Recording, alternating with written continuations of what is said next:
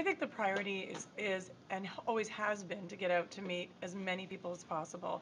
That's why I go to subways during commuter times. I go to schools when kids are dropped off.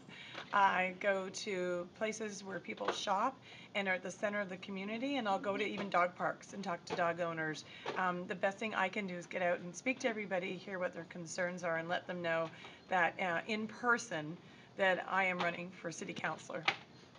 I think it's the career politicians that have gotten us to where we are. I think we need more people who come from the community, have a community perspective, because I use the parks, I shop retail, I ride my bike on the same bike lanes as the people who live here, and I think I can bring a fresh perspective to a lot of the issues that politicians have the party answers for, and so we need more new opinion.